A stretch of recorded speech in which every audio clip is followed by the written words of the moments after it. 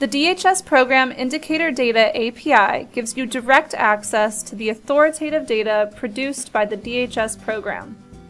An Application Programming Interface, or API, gives users direct access to a database through the web. It facilitates easy access to the data by following documentation and common programming patterns.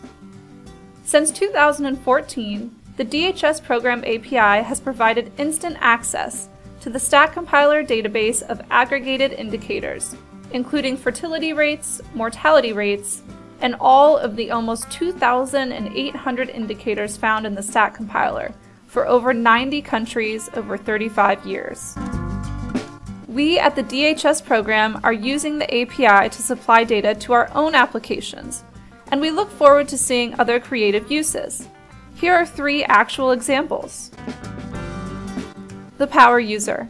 At the USAID SHOPS project, which focuses on child health and family planning, Sarah Bradley uses the API to receive percentages and sample sizes to cross-check her own analysis. By making API calls, she can return the data directly into her own STATA programs or into a spreadsheet, and uses that to validate her work, streamlining the process.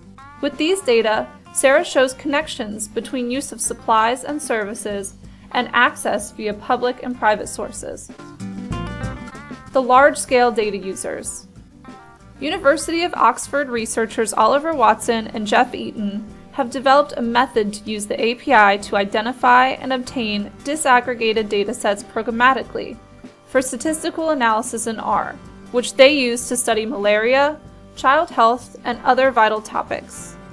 Following Oliver's documentation, users can find the exact file name of relevant datasets and automate the download and importing of the files into R and simplify getting datasets.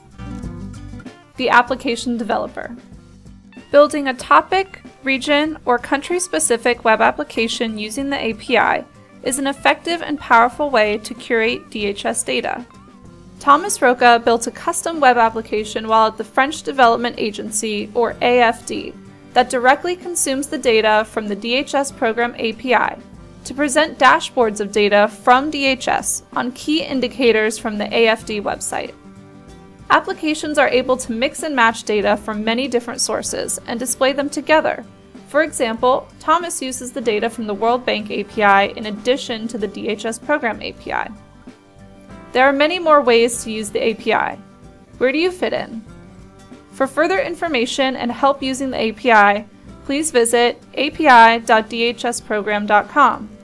You can also email us at api@dhsprogram.com or visit the DHS program on social media.